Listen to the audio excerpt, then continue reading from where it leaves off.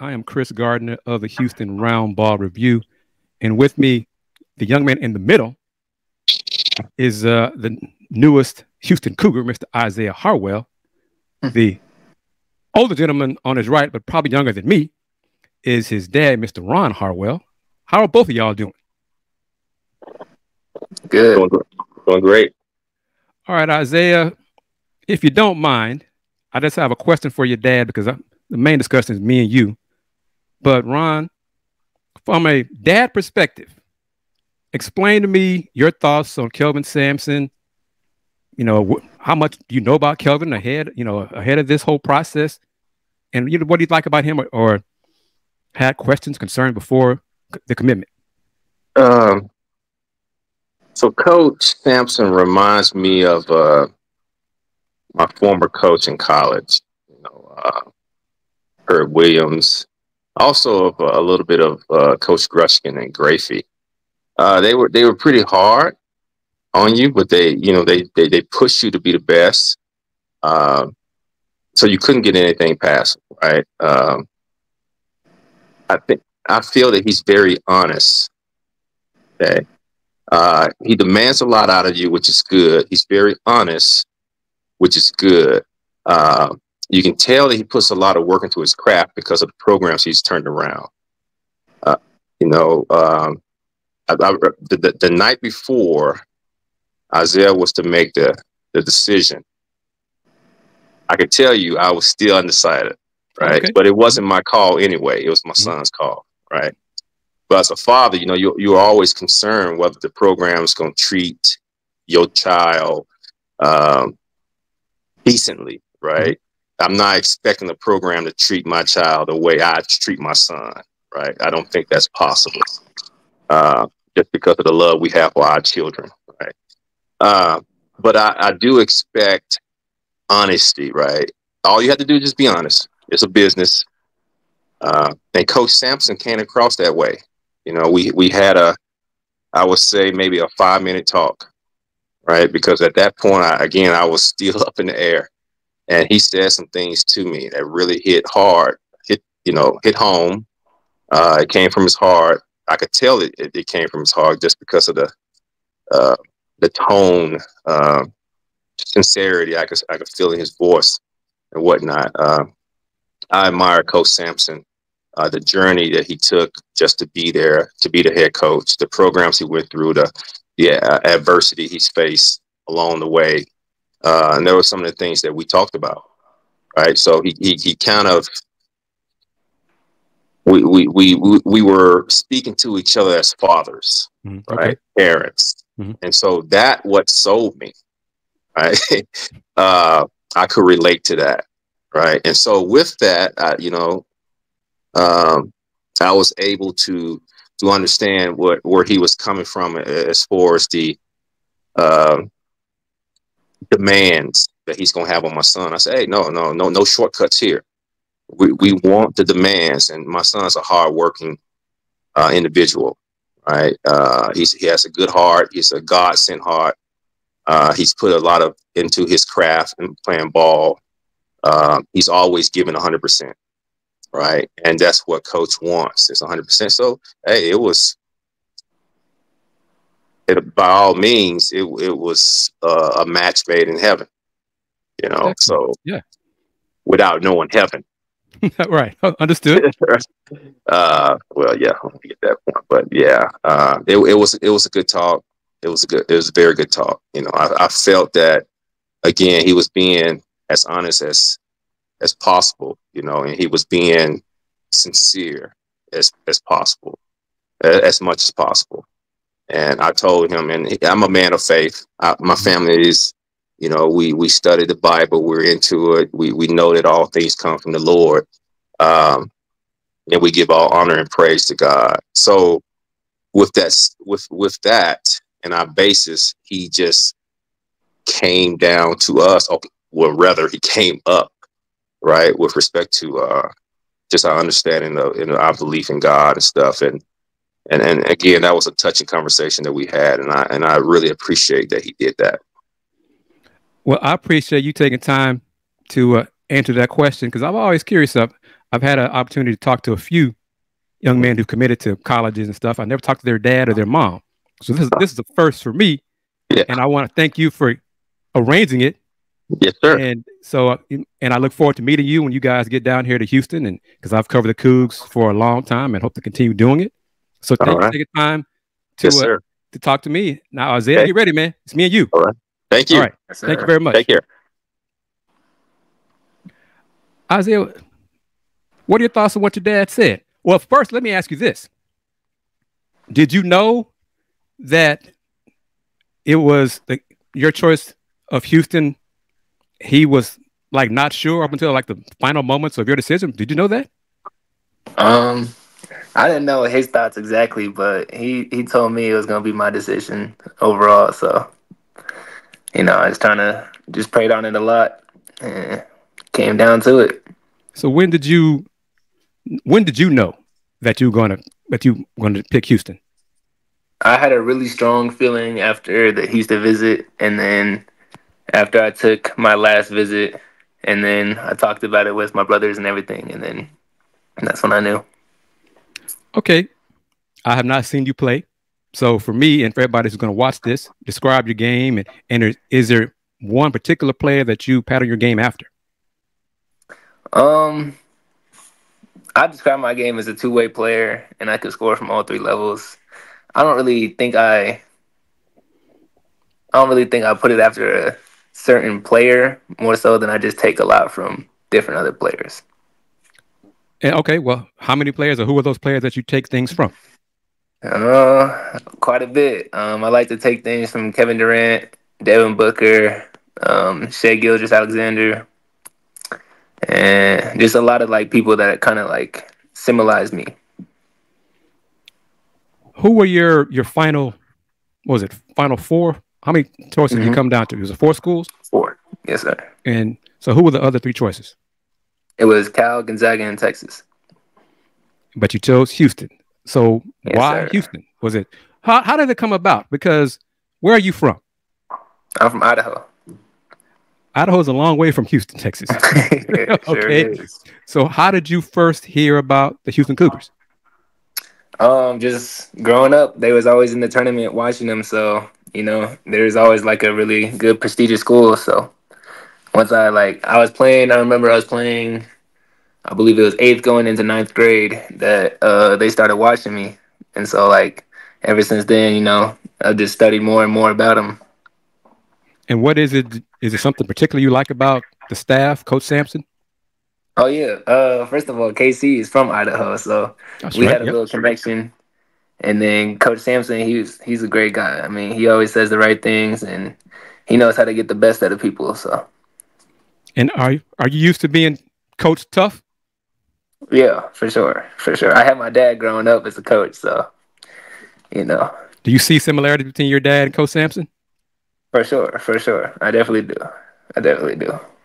How you feeling? Because you're coming off an injury. How you feeling? Yes, sir. I'm feeling good. Coming back, it's a process, so I'm still praying, getting through it, but I'm feeling good. And you and describe your injury. I tore my ACL, Which knee? my left knee. How long ago was the injury?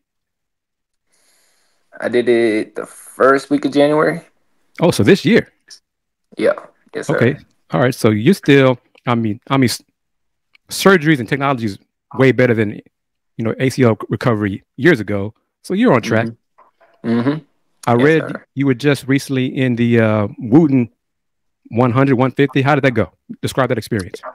It was good. I met a lot of players that I played with before, and so it was great seeing them again, going up against them, and getting a feel for how much better they gotten, and versus how much better I've still gotten, and so it was great to measure myself. You got some positive feedback. I read that from I think ESPN's guy. Was it Paul Biancardi? I think he was there. Wrote about it.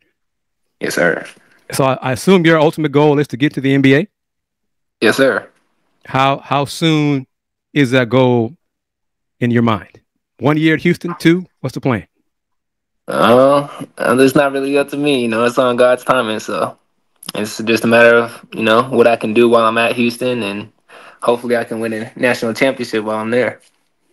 How many times have you been to Houston? Two times, unofficial and then my official. And what was your impression? Well, when was it? The first, like unofficial, was it hot and humid or was it cold? Nah, it was hot. Yeah, it was hot. It was real hot.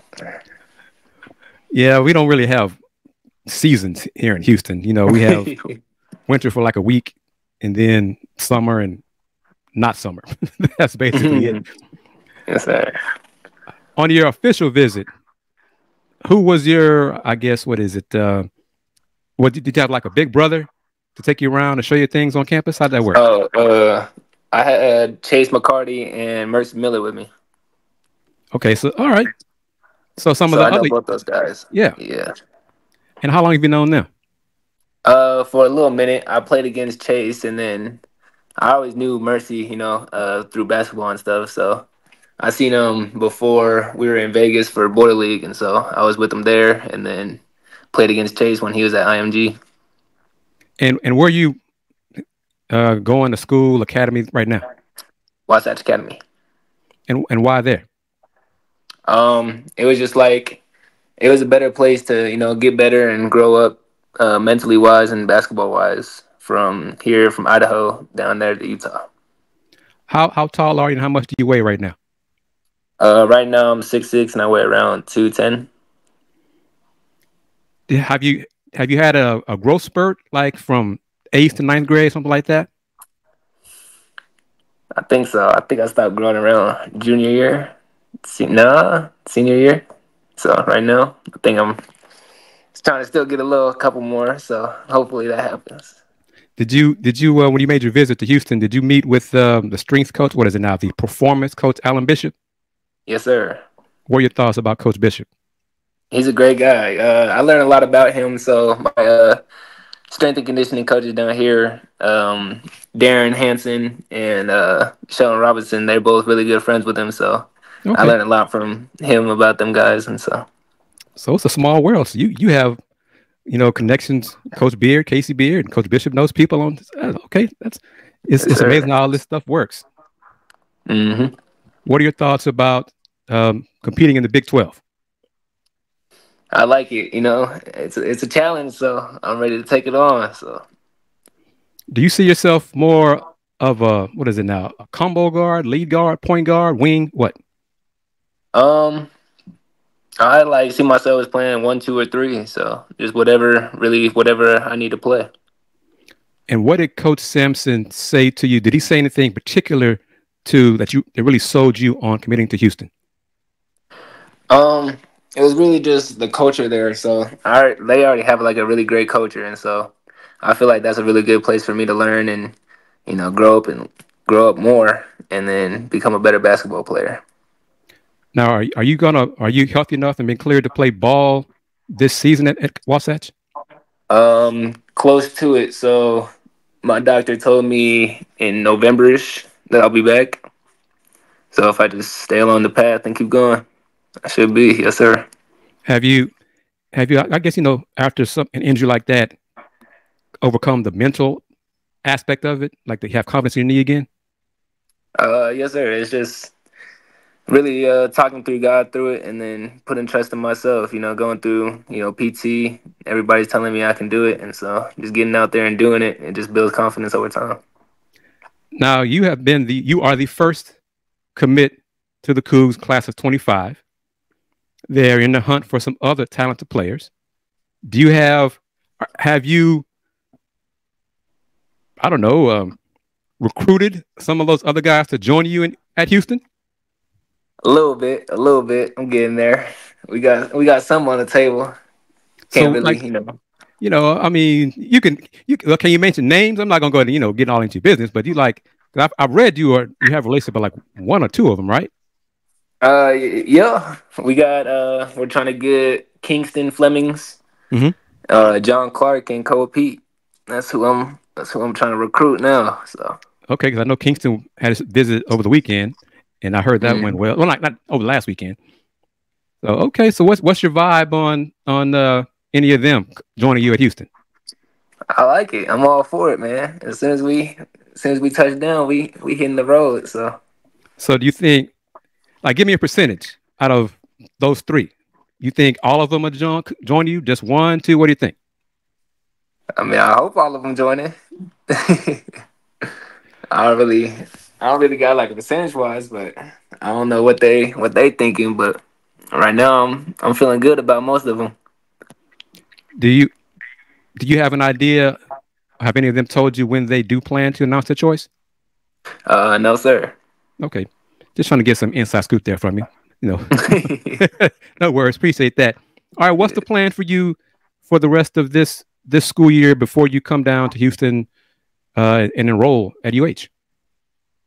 um, Really, I want to win a national championship with my team. Feel like that'd be a really good thing for the school, and then goes along the way. Trying to get Naismith player, McDonald's All American, and getting the Allen Iverson Classic. Okay. So those are a couple goals on the way. And then when will you get to Houston? I mean, I'll be down there. I'm pretty sure he wants me down there in May for the first part, and then come back for break, and then go back down. So Now, will your schedule allow you to pop in anytime during conference play? I got to look at that, but I think so. I'm Okay. going. I know I'm going to the Texas A&M versus Houston scrimmage. Oh, Here, cool. I think Okay. it's the 27th. Yeah. 27th. 27th. Yep. Okay. Yeah. Okay. I'll see you then. Yes, sir. Okay. Well, Isiah Harwell, man, thank you very much for taking time to talk with me. Again, thank you, Dad, for squeezing me into your busy schedule, because I know you're a busy young man. Yes, sir. But is there final thing you want to say to the fans of the Houston Cougars? Hey, let's go Coogs. Isiah Harwell, thank you, my man. You take care. Yes, I'll see you in sir. a few weeks. Yes, sir. We'll do.